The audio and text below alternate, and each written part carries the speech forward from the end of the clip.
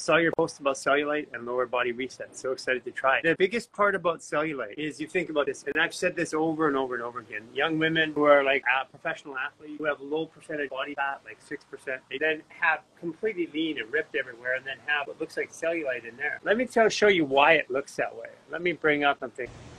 Okay, so in an X-ray, you're only supposed to see the bone.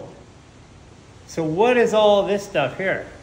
What do you think it is? And furthermore, guess what?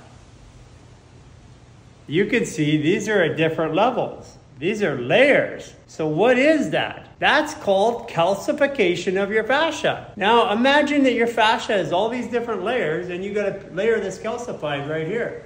A layer is calcified right here. Guess what it's going to do? It's going to pull like this. And it's going to look like wrinkly under the skin. There's going to be a point. It's all going to pull to there. Things like fluorination, things like glyphosate, and dehydration in the fascia. And it shows up on X-ray. And then a little dimple there. Cellulite.